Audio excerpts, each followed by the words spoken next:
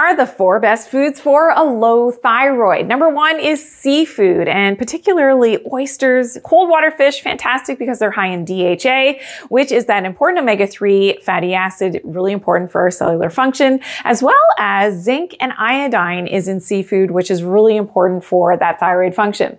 Number 2 is seaweed, contains iodine, a great natural source for making that proper thyroid hormone of that iodine.